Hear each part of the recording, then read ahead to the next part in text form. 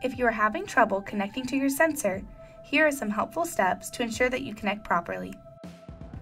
To stay up to date with the constant app improvements, ensure you have the latest version of the app installed.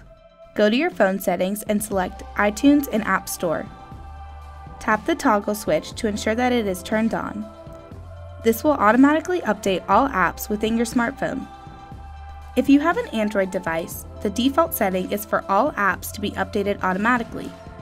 Next, make sure that you have Bluetooth turned on. Then, make sure you have at least 3 bars of data coverage.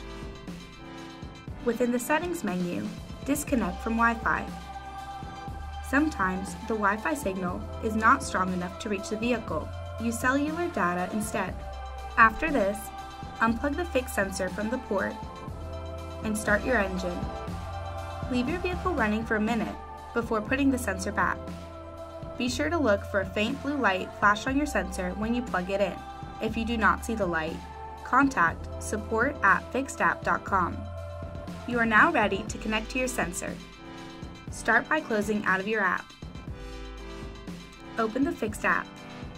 Once open, you should easily connect to your sensor. Thanks for listening and safe driving.